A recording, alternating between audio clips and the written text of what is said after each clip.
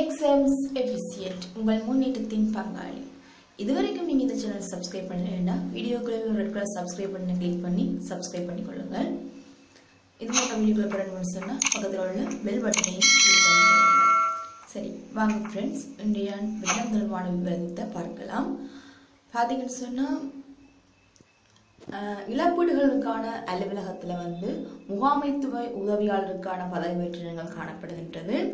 இழப்பீடுகளுக்கான அலுவலகம் சொல்லி பார்க்குற பொழுது கிழக்கு வடக்கு மாகாணங்களில் ஏற்பட்ட உள்நாட்டு யுத்தம் மற்றும் அரசியல் சூழ்நிலைகள் மற்றும் அமைதியின்மை போன்றவற்றால் பாதிக்கப்பட்ட மக்களுக்கு இழப்பீடு வழங்குவதற்காக அமைக்கப்பட்ட அலுவலகம் தான். அங்கே பார்த்தீங்கன்னு சொன்னால் உள்ள முகாமைத்துவ உதவியாளர் வெற்றிடத்துக்கு நீங்கள் அப்ளை பண்ணணும்னு சொல்லி சொன்னால் உங்களுக்கு இருக்க வேண்டிய கல்வி தகமைகள் 2 தடவைகளுக்கு குறையாமல் கணிதம், தமிழ், சிங்களம், ஆங்கிலம் ஆகிய பாடங்கள்ல 2 உள்ளடக்கி 4 திறமை சித்தி இருக்கணும். அதே நேரத்தில் 6 பாடங்கள் சித்தி அடைந்திருக்க வேண்டும். அதாவது 4Cயோட 2 எஸ்தன்னும் இருந்தால் கூட நீங்கள் அந்த பதவிக்கு விண்ணப்பிக்க முடியும். அதே நேரத்தில் காப்போத்த உயர்தரத்தில் 3 பாடங்கள்ல சித்தி அடைந்திருத்தல் வேண்டும்.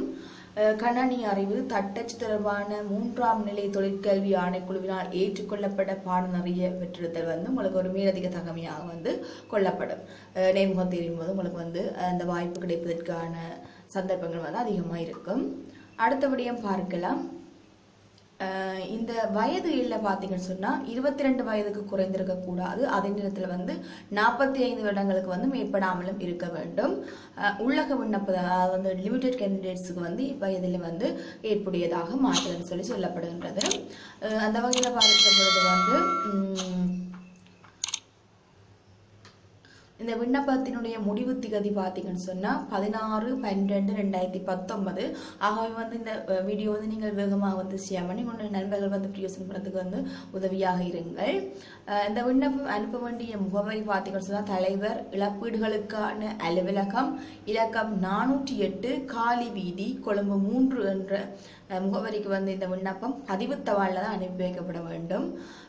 அந்த வகையில் பார்த்தீங்கன்னு சொன்னால் இந்த விண்ணப்பம் அனுப்பும்போது நீங்கள் கவனிக்க வேண்டிய விடயம் பார்த்தீங்கன்னு சொன்னால் விண்ணப்ப முடிவு திகதிக்கு பின்னர் அனுப்பி வச்சுக்கன்னு சொன்னால் எவ்வித முன்னறிவித்தல் அந்த விண்ணப்பம் நிராகரிக்கப்படும். அது மட்டும் இல்லாமல் முக்கியமான விடயம் பார்த்தீங்கன்னு சொன்னால் இந்த கடிதத்தினுடைய மேல் மூலம் அதாவது இந்த மேலே பார்த்தீங்கன்னு சொன்னால் இன்வெலப் பிரிண்டிங் இருக்கு அந்த இடத்துல இடது பக்க மேல் மூலையில் நீங்கள் விண்ணப்பிக்கின்ற பதவி அதாவது முகாமைத்துவ உதவியாளர் என்று நீங்கள் குறிப்பிட வேண்டும் என்று சொல்லப்பட்டு இருக்கிறது. சரி ஃப்ரெண்ட்ஸ், இது போன்ற தகவல்களை நீங்கள் பெற்றுக்கொள்ளணும்னு சொன்னீங்கன்னு சொன்னால் இந்த வீடியோ கீழே ரெட் கலர் சப்ஸ்கிரைப் பண்ணி கிளிக் பண்ணி சப்ஸ்கிரைப் பண்ணிக்கொள்ளுங்க.